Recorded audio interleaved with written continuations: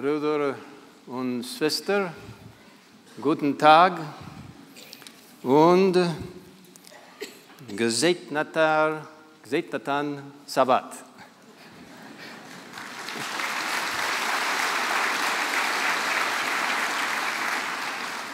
I'm glad you understood that because truly we are part of God's great family. Ich bin so froh, dass ihr das verstanden habt, denn es ist wirklich wahr, wir sind Teil der Familie Gottes. And what a beautiful morning we have had so far. Und bis jetzt haben wir einen so wunderbaren Morgen schon erlebt. I am so grateful to be someone accompanying my wife to this very special occasion. Also ich bin so dankbar, dass ich meine Frau hierher mitbegleiten darf. Truly it is a great privilege for us to be here. Es ist wirklich ein großes Vorrecht für uns, hier sein zu dürfen. For us to have been asked many months ago by your administration from the Bavarian Conference to come here was a great privilege. Als ich vor einer langen Zeit schon gefragt worden bin von der Leitung eurer bayerischen Vereinigung, hierher zu kommen, war es für mich ein großes Vorrecht. And truly today we are focusing upon being touched by God. Und jetzt wollen wir uns darauf konzentrieren, auf das Wort von Gott berührt zu sein. About revival and reformation in the Lord. Aufbruch, Reformation im Namen Gottes. About unity that comes about only through that touch from God. Durch Einheit, die nur dadurch entsteht, dass wir von Gott berührt sind. And what a blessing it has been to be lifted up in music. Und was war das für ein Segen, erhoben zu werden, emporgehoben zu werden durch die Musik. Taken to the throne room of God. Zum Thron Gottes emporgehoben zu werden. That beautiful brass ensemble piece, the heavens are telling the glory of God. Und dieses wunderbare Stück der Bläser, das die Himmel rühmen die Ehre Gottes. Thank you to the brass ensemble. Dankeschön, herzliches Dankeschön euch hier im Bläserorchester. Thank you to the beautiful choir. Auch ein herzliches Dankeschön euch in dem wunderbaren Chor. I don't know if you've noticed, but they're very colorfully arrayed in pastel colors. Also, ich weiß nicht, ob ihr es festgestellt habt, aber mir gefallen diese vielen Pastellfarben. And of course they sing beautifully. Und sie singen ganz hervorragend. And for the music we anticipate. Und natürlich auch noch die Musik, die wir nachher noch erwarten werden. And those that have participated. Und die einfach mit hier teilnehmen und mithelfen. The beautiful piano today. Und auch dieses wunderbare Klavierstück heute Morgen. And last night. Und letzten Abend schon. Taking us to the throne room of God. Das bringt uns in den Thronraum Gottes. I appreciated that trio of the flute and cello and piano. Mir hat auch ganz besonders dieses Trio beeindruckt mit dem Cello und mit der Querflöte. You know, all of us are working together to focus upon Jesus. Wir alle arbeiten zusammen, um uns auf Jesus zu konzentrieren. Those young people who shared with us through a very creative manner that we are held in God's hands. Und diese jungen Menschen, die in einer sehr kreativen Art und Weise uns gezeigt haben, dass wir in den Händen Gottes liegen. You see, unless you are touched by God, unless you are open to His touch, wisst ihr, erst bis dahin, wo ihr berührt seid von Gott, wo ihr in die offenen Hände Gottes berührt worden seid, you will find life meaningless and you will drift without a focus.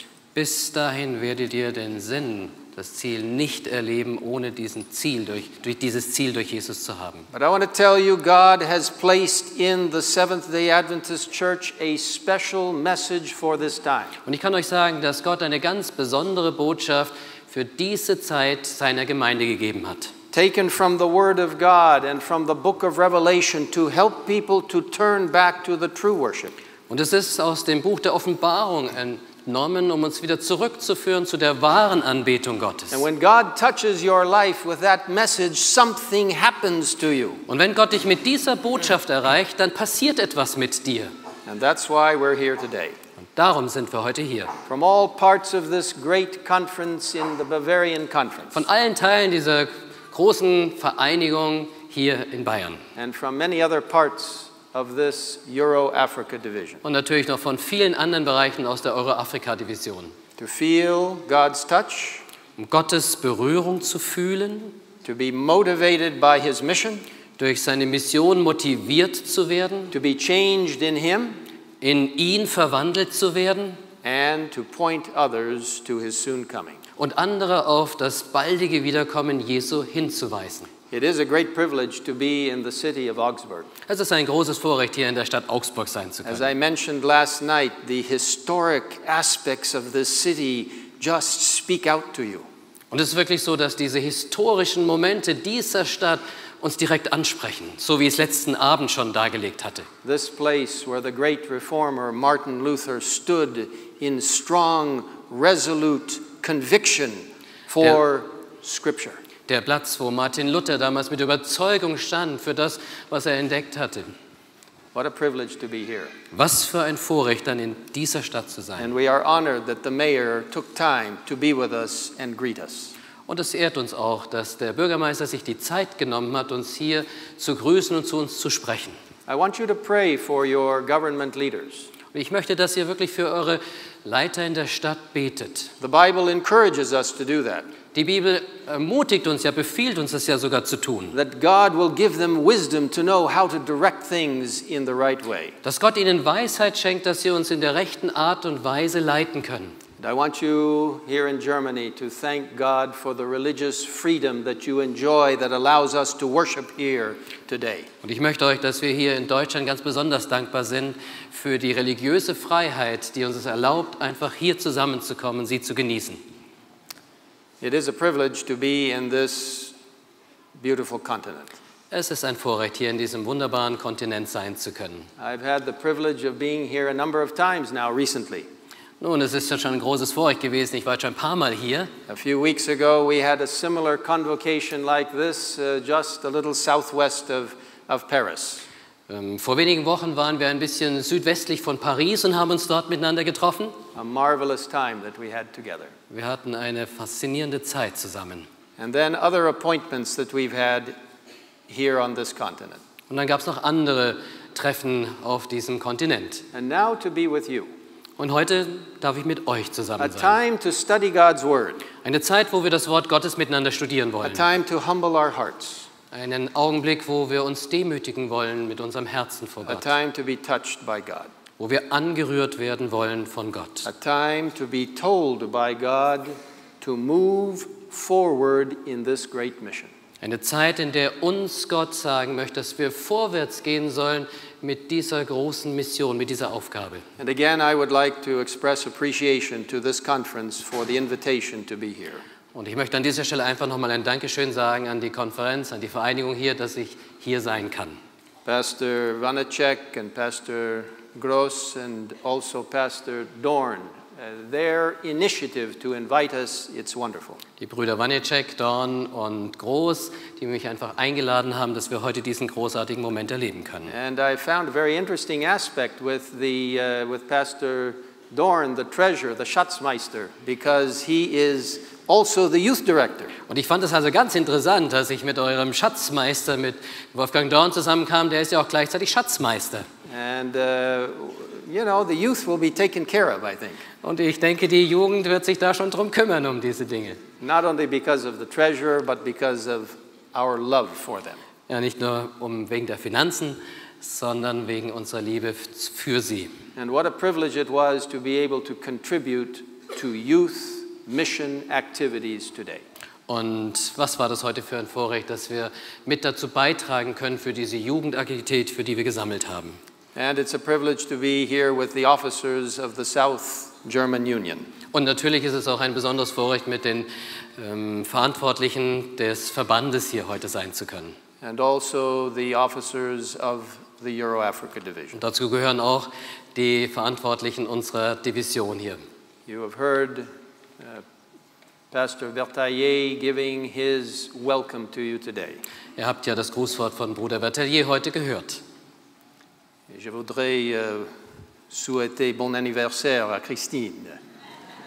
Happy birthday to Christine also. Und einen besonderen Glückwunsch, Geburtstagsglückwunsch an seine Frau Christine. You know, we are here together as a family. Ihr wisst, wir sind hier zusammen als Familie. I want you to know that the World Seventh-day Adventist Church considers you to be an integral part of the church. Ich möchte, dass ihr einfach wisst, dass ihr zu dieser weltweiten Familie der Siebenten-Tags-Adventisten dazugehört und ein wichtiger Teil mit seid. We are proud of, in the right way, of the beautiful contribution that the nation of Germany, the people of the Seventh-day Adventist Church in Germany, have contributed to the world church. Wir sind stolz im Sinne von dankbar für das, was das deutsche Volk, die deutsche Gemeinde mit dazu beigetragen hat für unsere weltweite Gemeinde. I'm reminded of a beautiful lady in Cairo, Egypt. Es erinnert mich an eine wunderbare Frau da in Kairo, in Ägypten. Most of you will not know her. Die meisten von euch werden sie nicht kennen. She died a number of years ago. Vor vielen Jahren ist sie gestorben. But she and her husband went to Egypt as missionaries many, many years ago. Aber vor vielen, vielen Jahren ist sie mit ihrem Mann zusammen als Missionarsehepaar nach Ägypten gegangen. Unfortunately, her husband died.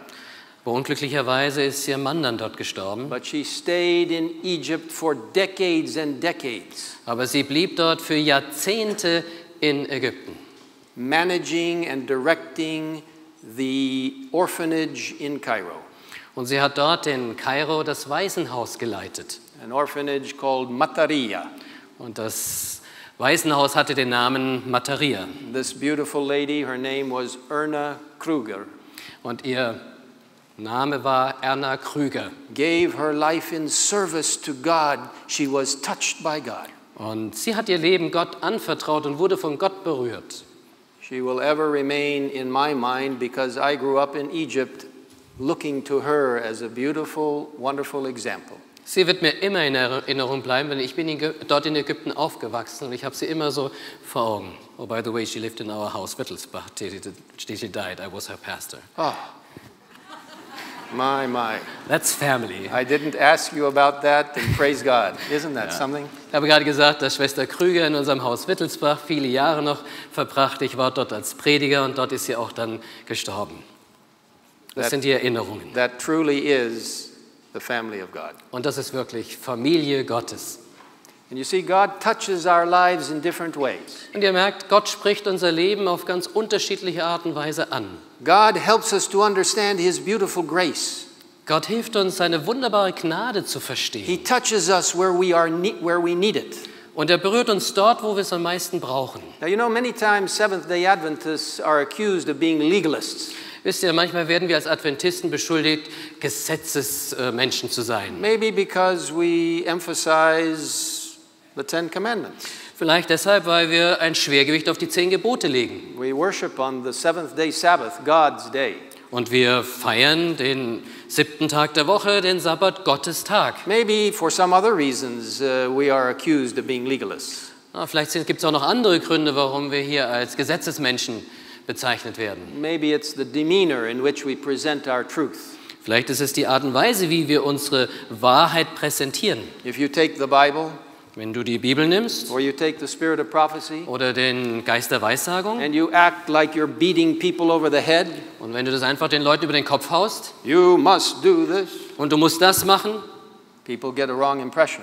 dann bekommen die Leute einen völlig falschen Eindruck But if davon. you present being touched by God with love, Aber wenn wir es ihnen weitergeben, dass wir von Gott durch Liebe berührt worden sind, as the happiest way to live, als die glücklichste Art und Weise zu leben, people will get a different picture. dann werden Menschen ein anderes Bild bekommen. Because at the very center of everything that we are and do, Denn im Zentrum von all dem, was wir sind und was wir tun, as God touches us, wenn Gott uns da berührt, we understand that Christ is the center of everything. dann verstehen wir, dass Jesus wirklich die Mitte von allem ist. He is the center of every beautiful biblical doctrine that we believe.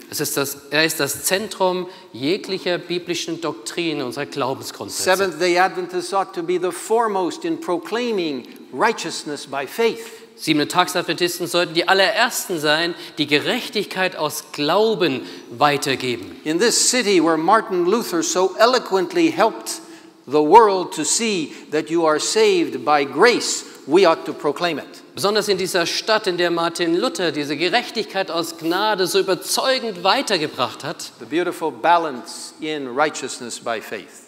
Und diese wunderbare Balance von Gerechtigkeit durch Glauben uns vermittelt. The mercy that God provides to us. Und die Gnade, die Gott uns dadurch vorbereitet the hat. justification that he provides, Die Gerechtigkeit, mit der er uns beschenkt. his robe of righteousness. Das Kleid der Gerechtigkeit, das er uns gibt. And then, at the same time, he provides us through the power of the Holy Spirit. Und zur gleichen Zeit rüstet er uns mit der Kraft des Heiligen Geistes aus. Sanctification, which is his gift as well, Heiligung, die er uns genauso als Geschenk to gibt, help us to become more and more like Jesus. die uns dann hilft, Jesus immer ähnlicher zu werden. You see, Christ is to be the focal point of all that we do. Ihr seht, Jesus muss das Zentrum, der Fokus sein von allem, was wir tun. Christ is the one who touches our lives. Jesus ist der, der unser Leben berührt. We are to lift up Christ and his righteousness. Wir sollen Jesus erheben und seine Gerechtigkeit. His wonderful life and grace that he provided to us. Diese wunderbare Gnade, die er für uns vorbereitet hat. You know, this balance of justice and mercy is an interesting one. Ihr wisst, dass diese Balance zwischen Gesetz und Gnade sehr interessant ist. Some time ago I received an interesting email.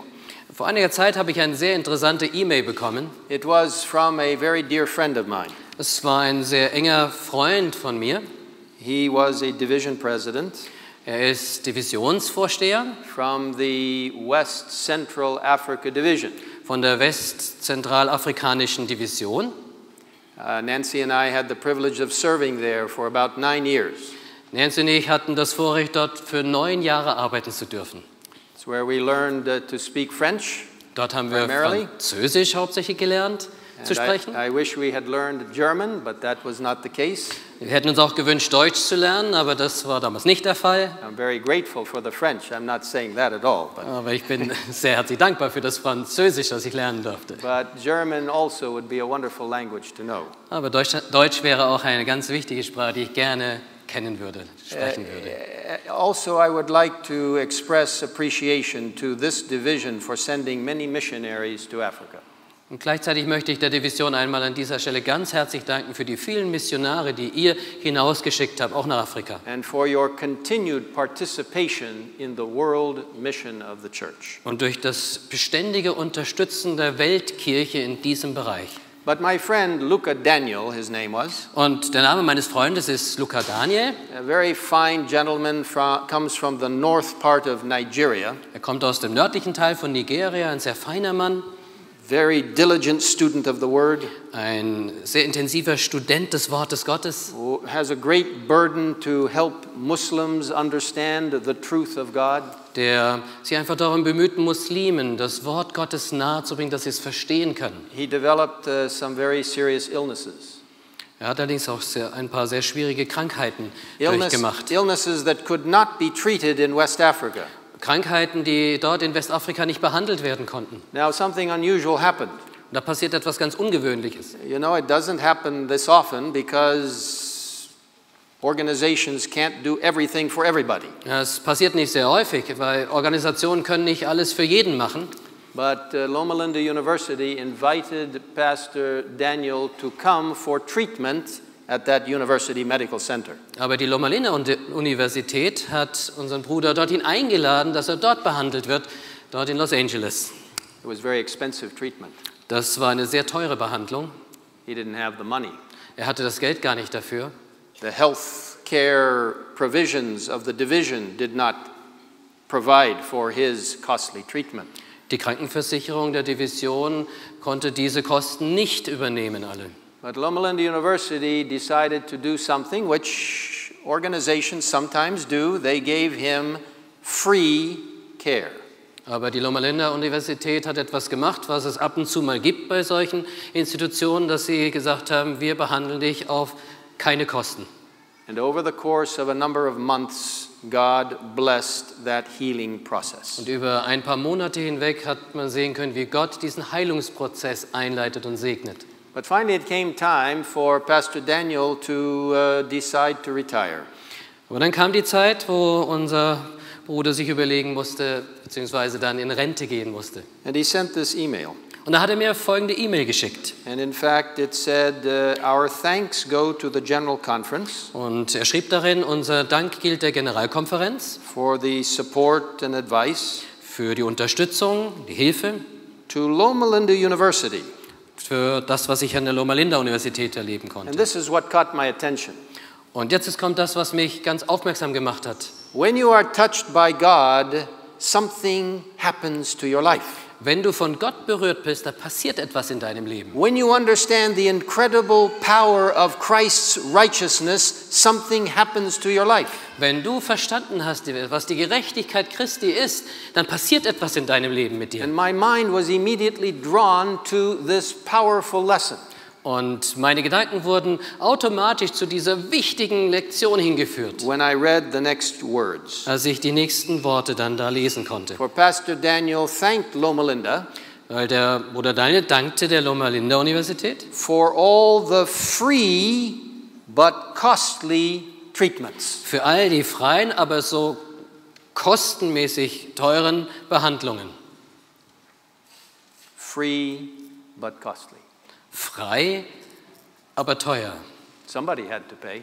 Einer musste bezahlen. God's grace is free but costly. Gottes Gnade ist frei, aber teuer.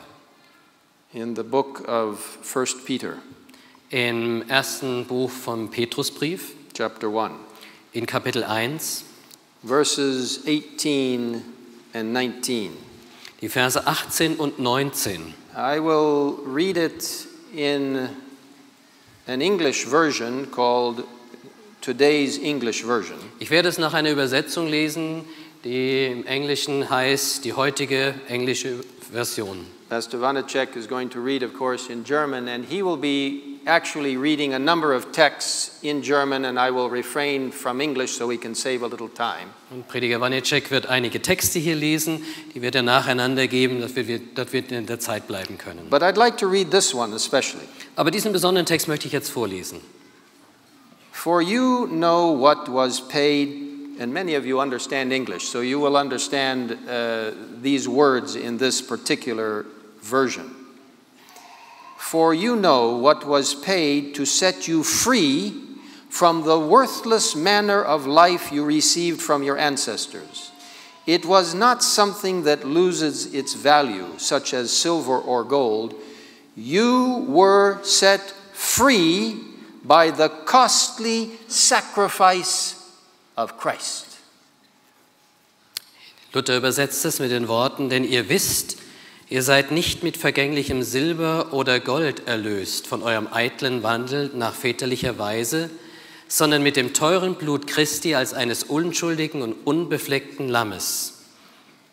In the book of Ephesians, chapter 2, Im Buch der Epheser, Kapitel 2, verses 8, 9, and 10, which talks about being saved by grace. Pastor Vanacek, if you can Kapitel read. 2, Vers 8 und 9, 8 bis 10 stehen folgende Worte. Denn aus Gnaden seid ihr selig geworden durch Glauben, und das nicht aus euch. Gottes Gabe ist es, nicht aus Werken, damit sich nicht jemand rühme. Denn wir sind sein Werk, geschaffen in Christus Jesus zu guten Werken, die Gott zuvor bereitet hat, dass wir darin wandeln sollen. Touched by God and saved by grace. Berührt von Gott, aber erlöst durch Gnade. Free but costly treatment. Frei, aber teure Behandlung. You know the beautiful little book of Steps to Christ. In diesem wunderbaren kleinen Buch, Der Weg zu Christus. I hope you're familiar with it and read it. Ich hoffe, ihr kennt es und lest da drin. Only 13 chapters, Es hat nur 13 Kapitel, but it is so precious. aber es ist ein so wunderbares Buch.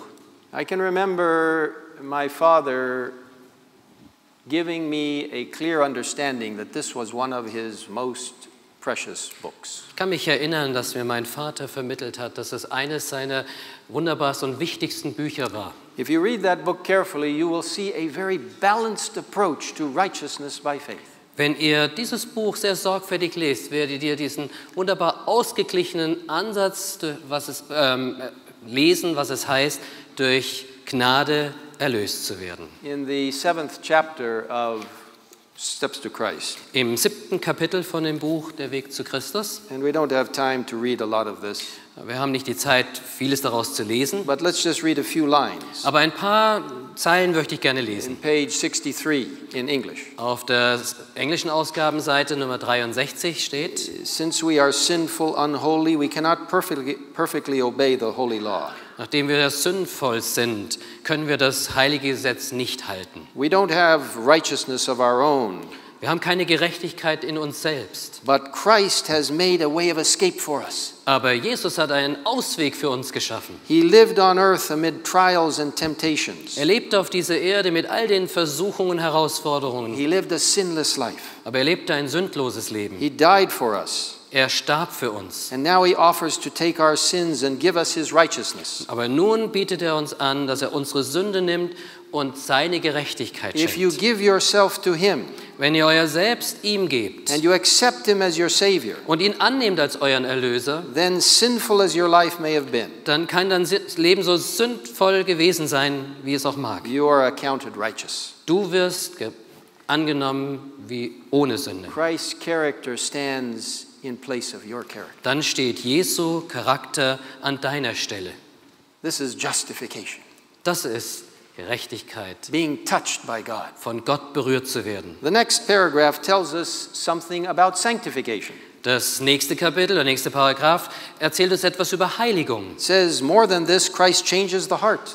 Mehr als das verändert Gott auch das Herz. You are to maintain this connection with Christ by faith Bleib im Glauben mit ihm verbunden and the continual surrender of your will to him. und gib deinen Willen an ihn ab. And as long as you do this, Und solange du das machst, he will work in you to will and to do according to his good pleasure. wird er in dir arbeiten, wie er es möchte, zu deinem Heil. And then it goes on to say that we don't have anything to boast about. Und dann beschreibt sie, wir haben überhaupt nichts dazu sonst zu geben. No ground for self-exaltation. Und da gibt es auch keine Selbsterhöhung. Our only ground of hope is in the righteousness of Christ, Unsere einzige Grundlage unserer Hoffnung liegt in der Gerechtigkeit Jesu, imputed to us, justification, die uns einfach übergegeben wird durch die Gerechtigkeit Jesu and what is wrought or worked in us through the Holy Spirit, und was durch den Heiligen Geist in uns dann bewirkt wird. sanctification. Das ist Heiligung. All of that through the costly but free gift of Jesus Aber Christ. das alles durch das teure, aber freie Geschenk durch Jesus Christus. You know, you have to marvel at what God did for us as his people. Ich denke, darüber müssen wir immer wieder nachdenken, was Gott seinen Kindern gegeben hat. Desire of Ages, page 49. Im Leben Jesu in der englischen Aufgabe auf Seite 49. Marvelous quotation. Das ist ein wunderbares Zitat. It says, it would have been an almost infinite humiliation for the Son of God to take man's nature even when Adam stood in his innocence. Es war für den Sohn Gottes etwas so Außergewöhnliches, dass er die Natur des Menschen annehmen würde. But Jesus accepted humanity when the race had been weakened by 4,000 years of sin. Aber 4000 Jahre später nahm Jesus diese Natur des Menschen an. Like every child of Adam, he accepted the results of the working of the great law of heredity. Und dennoch nahm er wie jeder andere die Folgen auf sich, die das unerbittliche Gesetz der Vererbung What zeitigte. an incredible condescension of the Lord to come down to this earth and to become one of us. Was für eine unbeschreibliche Herausforderung, dass der Sohn Gottes Mensch wurde, auf diese Erde kam und einer von uns wurde. To provide for us free but costly grace. Dass er uns die freie Gnade, aber auch die teure Gnade zukommen lässt. To touch our lives with his incredible power. Die unser Leben durch seine unwahrscheinliche Kraft berührt. For you see, it is only through God's touch that we have the ability to function and to participate in God's great mission. Und ihr seht, es ist einzig nur durch die Berührung Gottes, dass wir diesen Weg mit ihm und als Menschen gehen To können. proclaim his grace and his message in the Bavarian Und Conference. dass wir diese Botschaft, seine Botschaft in der Bayerischen Vereinigung verkündigen können. To proclaim his grace throughout this continent of Europe. Dass wir diese Gnade über ganz Europa erzählen können und verbreiten For können. brothers and sisters, I believe with all my heart that Jesus is coming soon. Und ihr lieben Schwestern und Brüder, ich glaube von ganzem Herzen, dass Jesus bald wiederkommt. That's why you're here today. Und deswegen sind wir doch heute hier. That's why you're part of this great family. Deswegen sind wir Teil dieser großen Familie. That's why, by God's grace, you have accepted the mission to tell others about being touched by God. Das ist es doch, was wir durch die große Gnade Gottes angenommen haben, damit wir anderen erzählen, wie man von Gott berührt wird. And I want to encourage each of you to remember that as Seventh-day Adventists, we believe in this precious Word of God. Und ich möchte uns nur erinnern, dass wir als Siebenten-Tags-Adventisten hier an dieses wunderbare Wort Gottes glauben, darauf unser Vertrauen setzen. This Word that proclaims the grace of Jesus Christ. Dieses Wort, das die Gnade Jesu Christi verkündet. This Word that proclaims the coming of Jesus Christ. Das ist das Wort, das uns das Wiederkommen Jesu zeigt. The signs all around us tell us that His coming is soon. Und die Zeichen rundherum, die passieren, die machen uns deutlich, es wird bald sein. Natural disasters that are taking place. Diese natürlichen Katastrophen, die überall passieren. You can say, oh, come on, Wilson, that's just cyclical stuff. It happens, every few decades. Ja, vielleicht sagt ihr jetzt an dieser Stelle, komm, Bruder Wilson, das kennen wir doch schon, das passiert doch jedes Jahrzehnt immer wieder mal solche Dinge. I want to tell you, I believe the intensity of natural disasters are increasing and will increase to a point where people will become alarmed. Ich kann euch nur sagen, dass diese Naturkatastrophen immer mehr zunehmen. Ich glaube dann, dass sie noch schlimmer werden, je näher wir dem Ende entgegengehen. Political problems. Die politischen Probleme. Politicians have a hard time solving these anymore. Die Politiker haben eine sehr, sehr schwierige Zeit, diese Probleme nur angehend lösen zu können. Political situations are unsolvable. Diese politischen Situationen sind sogar unlösbar. Economic difficulties. Diese ganzen ökonomischen Schwierigkeiten. We are on a paper-thin edge of economic collapse. Wir sind an einer papierseitendünnen Grad angekommen, wo alles kollabieren wird. Fortunately, things are fairly stable right now. Glücklicherweise sind im Augenblick noch einige Dinge stabil. But unfortunately, we are not headed towards a great future financially. Aber unglücklicherweise gehen wir nicht einer großen, sicheren finanziellen Zukunft entgegen. The country of which I hold citizenship is one of the worst offenders. Und das Land, aus dem ich komme, ist da eines der schlimmsten mit dieser finanziellen Situation. On this continent, you have your challenges as well. Aber ihr habt hier auf diesem Kontinent ja genauso eure Herausforderungen. Social disintegration. Diese sozialen Disintegrationen. Moral decay. Dieser moralische Niedergang. And ecumenical challenges. Und diese ökumenischen Herausforderungen. An attempt to neutralize the distinctive doctrines that we hold true, which are all centered in Jesus Christ. Die Versuche, das Wort Gottes zu neutralisieren, das, was uns so wichtig ist, als Grundlagen mitgegeben in seinem Wort, wo wir uns auf Jesus festhalten. Now, I believe we ought to support any organization and work with any organization that will help us to establish and preserve religious liberty. Und ich glaube, dass wir mit jeder Organisation zusammenarbeiten sollen, die uns helfen und die wir unterstützen wollen, die uns religiöse Freiheit erhalten möchte. But we must be very careful about associating ourselves with any organization that will neutralize our ability to preach God's word and to share His grace. Aber ich sage euch, wir müssen sehr vorsichtig sein, mit Organisationen zusammenzuarbeiten, die versuchen, das Wort Gottes zu neutralisieren und uns dadurch dieses Wort entziehen. I want to tell you also that along with this precious word of God, Aber ich muss euch sagen, mit diesem Wort Gottes, through which God touches your lives, mit dem Gott euer Leben berührt, God has also given to the Seventh-day Adventist Church the gift of the spirit of prophecy. da hat Gott uns als Adventisten eine besondere Gabe gegeben, nämlich die Gabe der Prophetie. And I believe it to be one of the best, beautiful gifts God has provided. Und ich glaube, das ist eine der wunderbarsten Gaben, die Gott vorbereitet hat für seine Gemeinde. But don't let anybody say that Seventh-day Adventists place the spirit of prophecy in place of the Bible. Aber bitte lasst euch von niemandem sagen, dass Siebenten-Tags-Adventisten hergehen und diese prophetischen Bücher statt der Heiligen Schrift als erstes nehmen. For it is to lead to the Bible.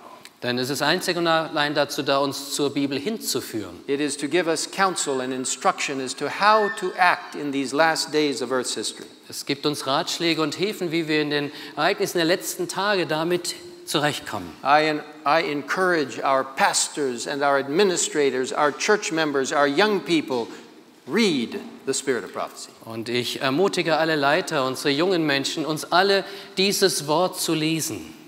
My brothers and sisters, I want to urge you as you proclaim God's grace to remember who you are. Remember who you are. Erinnert euch, wer ihr seid. That you are Seventh-day Adventists. Dass ihr Siebenten-Tags-Adventisten seid. Even that name preaches a sermon. Even the name preaches a sermon. Denn allein schon unser Name ist ja eine Botschaft für sich. Don't be afraid of who you are.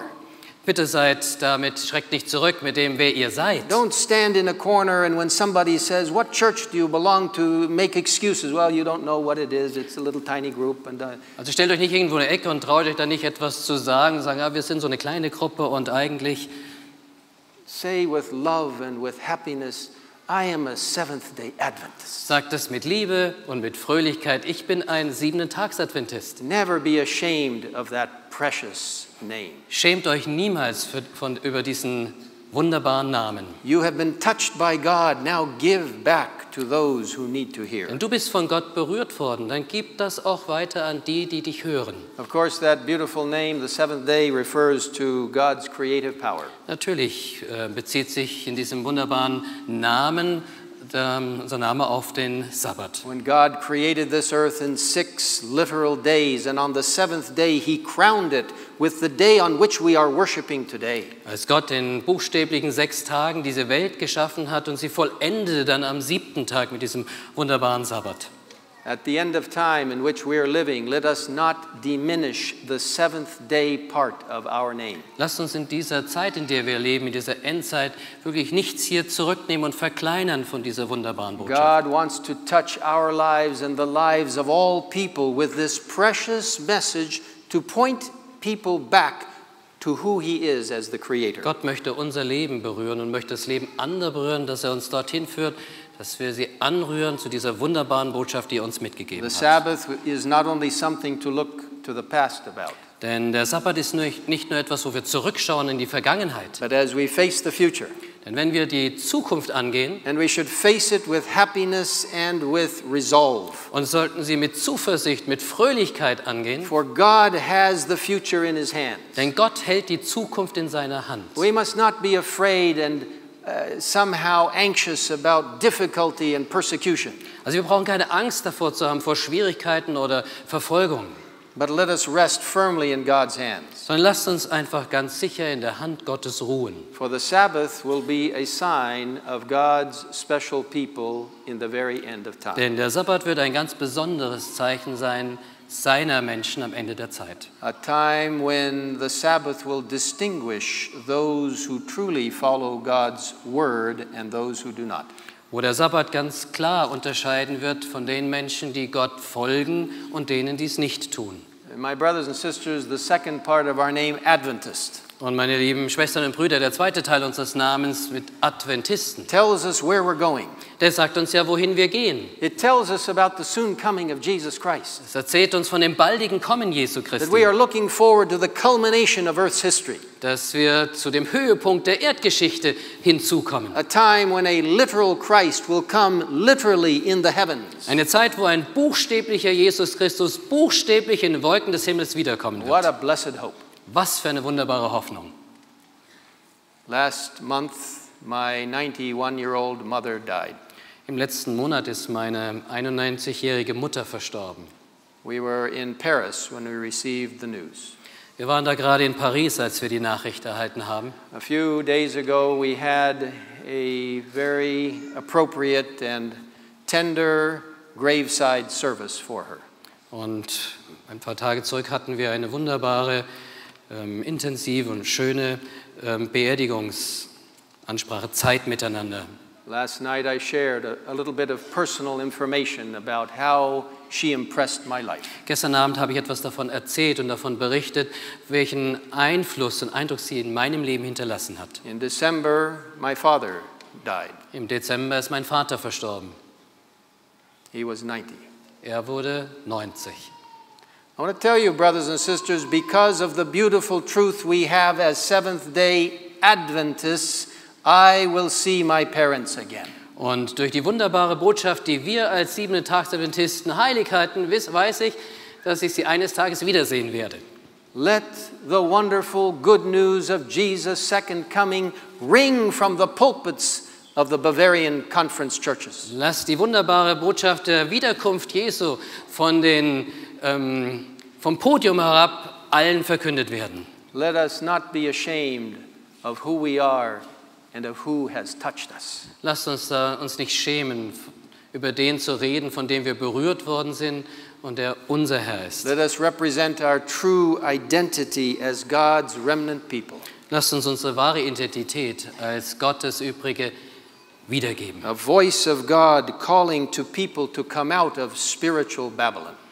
Die Stimme Gottes, die uns auffordert, herauszugehen aus diesem geistlichen Babylon. God has called us, touched by Him, to be His mouthpieces for this time. Gott hat uns gerufen, durch ihn angerührt, dass wir die Stimme Gottes für die Menschen unserer Zeit sind. So let us pray for revival and reformation in our own hearts. So lasst uns um Erweckung und Reformation in unseren eigenen Herzen beten. To be touched by God in such a powerful way that the proclamation of His word is something we do naturally. We don't have to force it. Dass das, was uns angerührt hat, etwas ganz Natürliches wird, dass wir das nicht mit Zwang machen müssen, sondern dass es aus dem Herzen kommt. I urge each of us to unite together as God's people. Ich kann euch nur ganz dringend aufrufen, zusammenzustehen als Kinder Gottes. That can only happen as we humbly submit ourselves to God and to each other. Und das kann nur passieren, wenn wir uns ganz demütig vor Gott befinden und auch voreinander demütigen. To allow the Holy Spirit to work upon our hearts. Dass wir dem Heiligen Geist erlauben, an unserem Herzen zu arbeiten. As the Spirit of prophecy tells us, press together, press together, press together. So wie der Geist der Prophetie, der Geist der Weisheit uns sagt, hängt zusammen, bleibt fest zusammen, fest zusammen. Brothers and sisters in Bavaria, proclaim God's grace and His truth with power. Liebe Schwestern und Brüder hier in der Bayerischen Vereinigung, erzählt und verkündigt Gottes Gnade und Kraft. Proclaim it in the villages, in the towns, and most of all in the large cities. Verkündigt das in den Dörfern, in den Städten, aber noch mehr in diesen ganz großen Städten.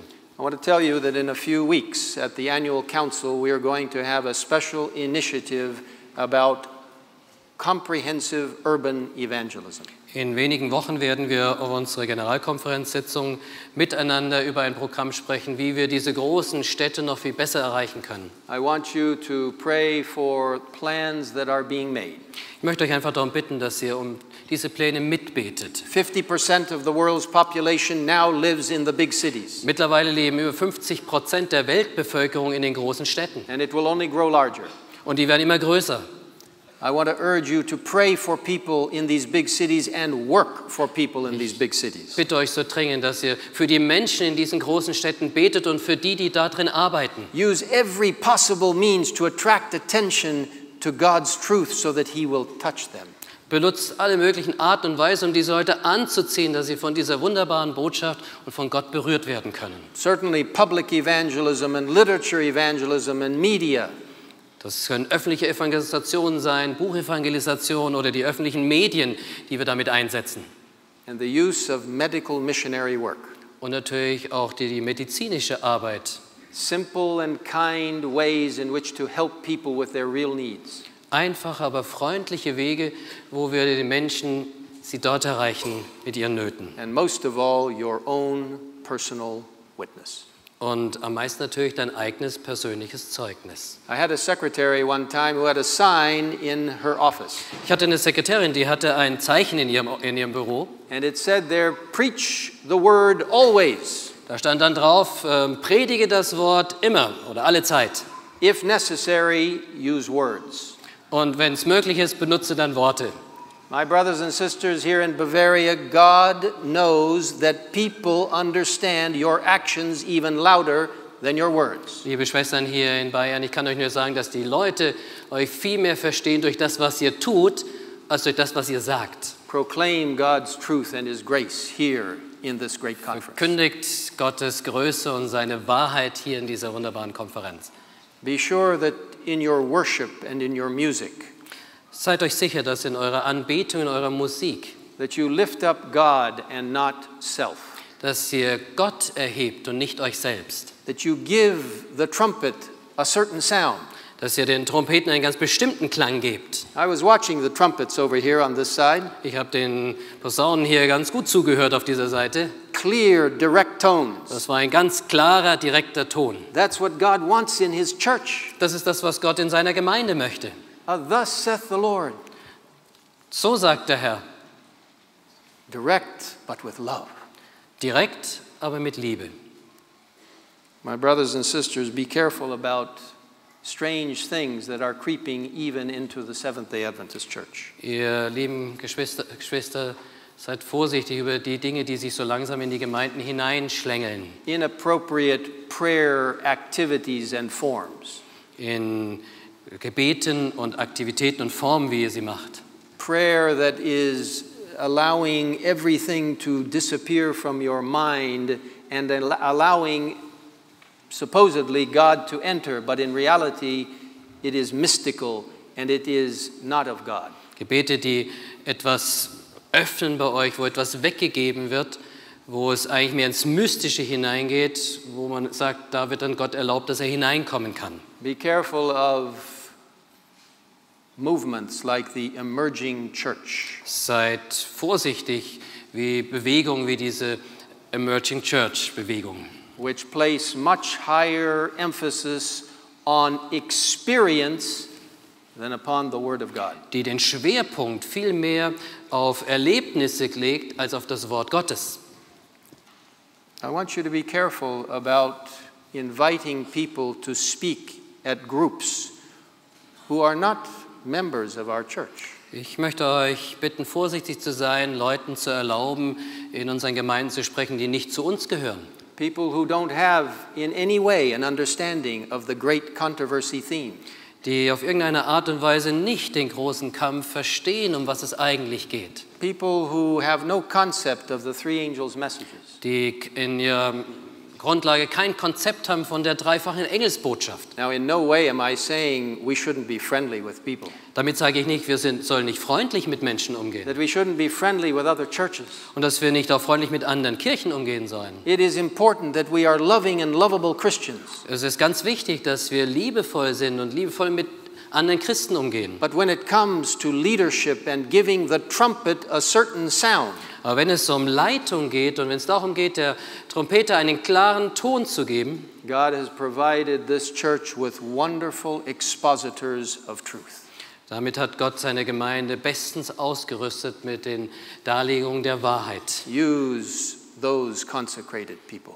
Und benutzt diese Menschen, die sich darauf verlassen. My brothers and sisters in Bavaria, proclaim God's grace and His truth. Meine lieben Schwestern und Brüder hier in Bayern, verkündet diese Wahrheiten Let Gottes. God touch your heart. Lass Gott dein Herz berühren. For those of you, some of you who may be here or may be watching through internet, Vielleicht für die, die hier mit Anteil nehmen, vielleicht durchs Internet. maybe you're frustrated with the church. Vielleicht bist du ja frustriert mit deiner Gemeinde. You're angry with the church. Du bist sogar ärgerlich über deine Gemeinde. I want to invite you to take hold of God's hand. Ich möchte dich einfach einladen, ergreife doch die Hand Gottes. Renew your relationship with Christ. Erneuere deine Beziehung mit Jesus Christus. Let Him touch your life. Lass ihn doch dein Herz wieder berühren, dein Leben berühren. Maybe there are those here who have not allowed God's guidance through the Scripture to control their lives. Vielleicht gibt es auch Menschen hier unter uns, die Gottes Führung nicht zugestimmt haben, dass das Leben durch das Wort berührt werden konnte. Maybe it's been a few days, even weeks, since you have looked at this precious book. Vielleicht ist es ja schon einige Tage oder vielleicht Wochen her, wo du das letzte Mal hier in dieses wunderbare Buch hineingeschaut hast. Open it again. Dann öffne es doch nochmal. Let God touch your heart. Lass Gott dich doch dadurch berühren. Maybe there are those, for whatever reasons, they have grown distant from the church. Und vielleicht gibt es ja noch welche, die aus irgendeinem Grund sich von der Gemeinde immer mehr entfernt haben. Maybe just the activities of life. Vielleicht durch die Dinge, die im Leben anfallen. Maybe it's sports or internet or your job. Das kann durch Sport geschehen, durchs Internet oder vielleicht durch deine Arbeit. And somehow you have crowded out Jesus from your life. Und irgendwie hast du Jesus aus deinem Leben hinaus gefördert. I invite you to take time to be with him. Ich möchte dich einladen, nimm dir die Zeit mit ihm. Through Bible study, Durch das Bibelstudium, through prayer, durch das Gebet, through reading of the Spirit of prophecy, durch das Lesen des Geistes der Weissagung. to allowing God to touch your life. Dass du Gott erlaubst, dein Leben wieder zu berühren. Maybe there are those who have drifted from the central, beautiful truths of the Seventh-day Adventist Church. Vielleicht gibt es da auch einige unter uns, die von diesen einfachen, aber biblischen Wahrheiten der Adventgemeinde abgerückt sind. Maybe you're skeptical and even cynical. Und vielleicht bist du da sehr skeptisch den Dingen gegenüber. I urge you in humility Und ich kann dich nur in aller Demut bitten, to open your heart to Jesus, öffne doch dein Herz für Jesus. to let the Word of God speak to you in a precious way. Lass das Wort Gottes in einer einzigartigen Weise zu dir sprechen. Maybe there are those of you or some that you know who are living intemperate lives. Und dann gibt es vielleicht welche unter euch, die leben ein Leben, das eben dem nicht entspricht. I want you to come to the one who is the master physician.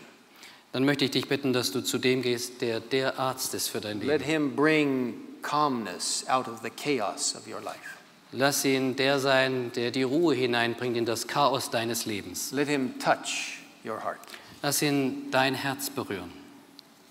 And you know, there may be those who are living in churches where you find a lot of jealousy and internal strife within your local church. Vielleicht lebst du in einer Gemeinde, in der es ganz viel Eifersucht gibt und interne Querelen. Come to the Lord and ask for him to use you to be part of the ministry of reconciliation. Dann möchte ich dich bitten, sei du doch Teil von denen, die wieder zusammenführen. To bring out the ideals of Matthew 18, Die Ideale von Matthäus 18 deutlich machen.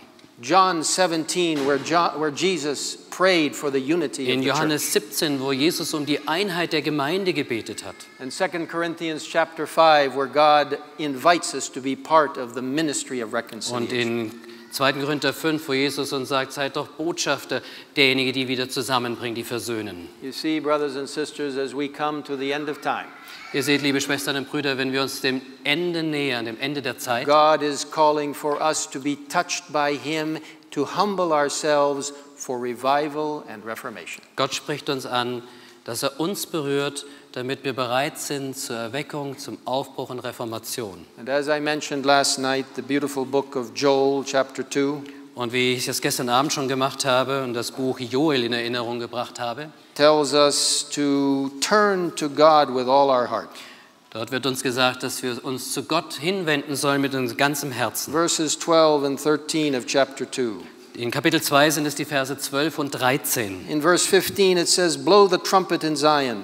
Und Vers 15 heißt es, blas die Posaune zu Zion. Then it further says that pastors and spiritual leaders should plead with God for their people. Und die nächsten Verse sagen den Leitern und den Verantwortlichen, dass sie miteinander vor Gott treten sollen, um Gott ringen sollen. And then God is promising to us in the last part of that beautiful chapter, Joel 2, Und im letzten Teil von Kapitel 2 in diesem Buch Joel, da ringt Gott um uns. that he will pour out the latter rain, Und er verspricht uns, dass er uns diesen Spätregen schenken wird. so that we truly, being touched by God, will proclaim this precious message in love and with power. Dass wir berührt werden von der Gnade Gottes und dann in Wahrheit und in Liebe diese Botschaft hinausbringen. In Selected Messages, Book 1, In dem Buch der ausgewählten Zeugnisse im Teil 1, page 121. der englischen Ausgabe auf Seite We 121, read this last night. da haben wir gestern Abend schon gelesen, A revival of true godliness among us is the greatest and most urgent of all our needs. eine Erweckung wirklicher Hinwendung zu Gott unter uns ist das größte und das dringendste Anliegen. To seek this should be our first work. Das ist das Wichtigste und das erste Werk, das wir tun sollen. Continuing on page 126 of that book, Und fortsetzend dann auf Seite 126 in diesem Buch it says, let the church arise sagt es, lass die Kirche lebendig werden and repent of her backslidings before God. Und bekehrt euch von euren Wegen, die weggeführt haben von Let Gott. the watchman awake Lasst die Wächter wach werden. and give the trumpet a certain sound. Und lasst die Trompeten einen sicheren, einen guten Ton The erklingen. church must arouse to action. Die Gemeinde muss aktiv werden. The Spirit of God can never come in until she prepares the way. Der Geist Gottes kann nicht kommen, wenn ihm nicht der Weg bereitet wird. There should be an earnest searching of heart. Die Herzen müssen ernsthaft erforscht There werden. should be united, persevering prayer. Und es muss ein anhaltendes Gebet sein, das uns vereinigt. And through faith, a claiming of the promises of God. Und durch den Glauben die Zusagen in Anspruch nehmen. We have not the first reason for self-congratulations and self-exaltation. Wir haben keine Veranlassung, uns selbst auf die Schulter zu klopfen. We should humble ourselves under the mighty hand of God. Wir sollten uns beugen unter die mächtige Hand Gottes. My brothers and sisters in Bavaria, God wants to send the latter rain power now. Meine lieben Schwestern und Brüder, Gott möchte uns die Kraft des Spätregens jetzt schenken. When will it happen? Wann wird es passieren? It is our solemn, sacred duty to help lead our precious church into revival experience. Es ist unser höchstes Anliegen, dass wir unsere Gemeinden wieder in diese Erweckungserfahrung hineinführen. We cannot produce revival and reformation just by taking a vote at the annual council. Wir können Erweckung und Reformation nicht einfach dadurch machen, dass wir uns bei unserem Treffen in der Generalkonferenz dann miteinander sagen, das wollen wir jetzt tun. It is the work of the Holy Spirit. Denn es ist das Werk des Heiligen Geistes, der das machen muss. We are to call upon God's name. Wir müssen Gottes Namen anrufen, We are to humble ourselves and pray. uns demütigen im Gebet, We are to seek His face. sein Angesicht suchen. We are to lead people to the foot of the cross Wir müssen die Menschen zum Fuß des Kreuzes führen and plead with God to send the latter rain of the Holy Spirit. und mit Gott darum ringen, dass er uns den Spätregen des Heiligen Geistes schenkt. And as Seventh-day Adventists, Und als Siebenten-Tags-Adventisten with the emphasis on Advent, on the coming of Jesus, mit dem Schwerpunkt des Adventes, der Wiederkunft Jesu, we have to ask a very strange question. da müssen wir eine sehr seltsame Frage uns stellen. Why are we still here? Und die Frage lautet, warum sind wir dann immer noch da? When will Jesus come? Wann wird er denn endlich kommen? Have we not been touched by Him enough? Sind wir noch nicht genug angerührt worden von ihm? Is there something wrong in my own life? Ist da etwas in meinem Leben nicht in Ordnung? Is there something wrong in the church? Ist da etwas in der Kirche, in der Gemeinde falsch? Do I have to do something harder to make God love me better and then come to save me? Muss ich da etwas mehr anstrengen, dass Gott mich besser lieben kann, um mich dann zu retten? Let us remember that we are saved by grace. Bitte lasst uns erinnern, wir sind gerettet durch Gnade. But when you truly are touched by God, Aber wenn du wirklich von Gott berührt you will bist, be filled with the Holy Spirit. dann wirst du durch den Heiligen Geist gefüllt werden. And your life will become more and more like Jesus. Und dein Leben wird Jesus immer ähnlicher werden. And then the latter rain will fall. Und dann wird auch der Spätregen fallen.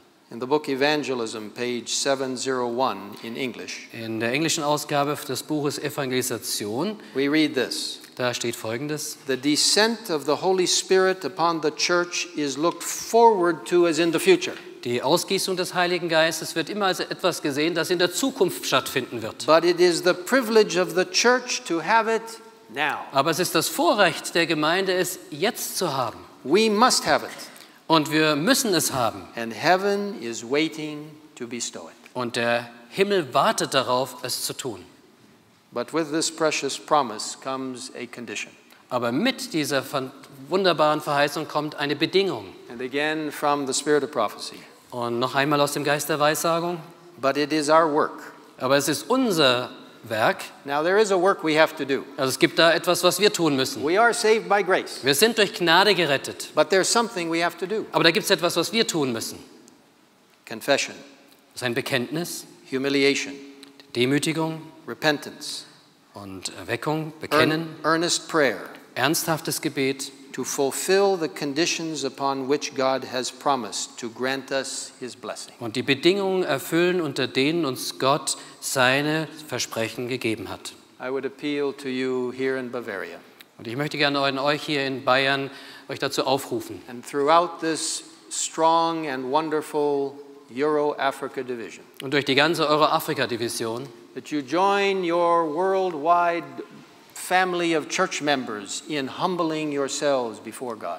dass du die weltweite Gemeinde miteinander demütig aufsuchst, um dich vor Gott zu beugen. That you turn back to the Word of God. Und dass du completely. zurückkehrst zu dem Wort Gottes. That you allow the Lord to touch your heart anew. Dass du Gott erlaubst, dass er dein Herz berühren darf. And that each of us, and I include myself, Und dass jeder von uns, und da schließe ich mich mit ein, will place ourselves so securely in God's hands. uns ganz sicher in die Hände Gottes begeben, Humble ourselves before Him and each other. uns vor ihm beugen, uns vor ihm demütigen, auch voreinander, That the Holy Spirit will truly fill our lives, and then we can fulfill the great mission God has in store for His remnant church. dass der Heilige Geist zu uns kommt und wir dadurch dann das verkündigen, was er uns mitgegeben hat. At the General Conference, we are praying for revival and reformation. Wir beten an der Generalkonferenz für diesen Aufbruch, diese Erweckung. Here in this conference, you are praying for revival and reformation. Hier in dieser Vereinigung betet ihr für diese Erweckung. We want to see the great culmination of God's finished work. Wir wollen diesen Höhepunkt gemeinsam erleben, wo Gott sein Werk vollendet. How about you today? Und wie ist das mit dir heute? Are you willing to be touched by God? Bist du bereit, von Gott angerührt zu werden? Are you willing to come back to a firm and basic understanding of God's word? Bist du bereit, wieder zurückzukommen zu diesem festen und grundlegenden Wort, das uns gegeben ist? To rejoice in the truth that God has given to you. Und in der Wahrheit jubeln, die Gott uns gegeben hat. For one day soon we will see the culmination of all of our activities. Eines Tages werden wir den Höhepunkt von all dem erleben, von all unseren Aktivitäten. We will look up in the sky. Und dann werden wir nach oben schauen in den Himmel. In the eastern sky, we're told. Und es heißt in den Osten, in den Osthimmel. We will see a small cloud appear, Und dann werden wir eine kleine Wolke sehen. about half the size of a man's hand. Das ist die halbe Größe einer Männerfaust. It will get larger and larger, Und es wird größer und größer werden and brighter and brighter. und immer mächtiger und immer weiter. All of heaven poured out for this climactic event. Der ganze Himmel wird sich aufmachen für diesen wichtigen Augenblick, diesen Höhepunkt. The climax of the costly but free gift God has given to us. Der Höhepunkt dieses freien Geschenkes, aber so teuren Geschenkes, das Gott uns gegeben hat. Millions of angels, Millionen von Engeln, lightning and rainbows, Blitze und Regenbogen. extraordinary display of God's power. Und wir werden etwas sehen von der Größe, von dieser außergewöhnlichen Größe der Macht Gottes. And seated right in the middle of that cloud Und direkt in der Mitte dieser Wolke, will be the one whom we have waited for, da wird dann der sein, auf den wir gewartet haben. the focus of the blessed hope, Er ist das Zentrum unserer seligen Hoffnung. the one who has made everything possible, Der alles möglich gemacht hat. the one who was the creator, Der Schöpfer war. the one who was the broken lamb, Der das geschlachtete Lamm war. the one who was the risen Savior, Der auferstandene Herr ist. the one who intercedes for us in the most holy place, Der für uns eintritt am Heiligtum, am heiligsten Platz. and the one who will come to take us home. Der gekommen ist, um uns nach Hause zu holen. We'll look up and say, this is the God that we have waited Und for. wir werden aufschauen und werden sagen, das ist unser Gott, auf den haben wir gewartet. God will look down. Und Gott wird runterschauen He'll say, well done, good and faithful servants of the Bavarian Conference. und er wird runterschauen und wird sagen, das habt ihr gut getan, ihr treuen Diener der Bayerischen Vereinigung. Enter into the joy of your Lord. Geht ein zur Freude eures Herrn. What a day that will be. Was für ein Tag wird das I sein? long to see Jesus come. Ich sehne mich danach, nach diesem Tag der Wiederkunft Jesu. Are you willing to be touched by him today? Bist du bereit, auch heute von ihm berührt zu werden? Are you willing to accept the power he wishes to give you Bist du bereit, die Macht anzunehmen, die er dir gerne geben möchte, so that you can share this precious message with those in this great territory of Germany? damit du diese wunderbare Botschaft in diesem großen Gebiet von Deutschland verkündigen kannst? Are you longing to see Jesus come? Wartest du darauf, dass Jesus kommt? Does it fill your life with hope? Erfüllt es dein Herz mit Hoffnung? Are you willing to be touched by God today? Bist du bereit, heute von Gott angerührt zu werden? If you would like to signify your trust in His saving power, Wenn du das festmachen möchtest, unterschreiben möchtest, was seine Macht, diese rettende Macht in deinem Leben machen kann, and in His commission for you to share with others this precious truth, in seiner Zusage mit dieser wunderbaren Wahrheit, die er uns gegeben hat, and if you want to tell the Lord, Lord, I want to look up and see you coming in the clouds of heaven. und wenn du dem Herrn sagen willst, ich möchte einmal aufschauen, dich in den Wolken des Himmels sehen. By your grace and by the costly but free sacrifice, I accept this salvation. Aber durch deine freie, aber so teure Erlösung nehme ich das an. If the Lord is speaking to your heart today, Wenn Gott zu deinem Herzen heute spricht and you feel His touch right now, und wenn du es jetzt gerade spürst, would you join me in standing in commitment to Him right darf ich now? dich einladen, dass du dann da mit mir gemeinsam aufstehst, dass wir das jetzt bekennen vor unserem Herrn. Amen.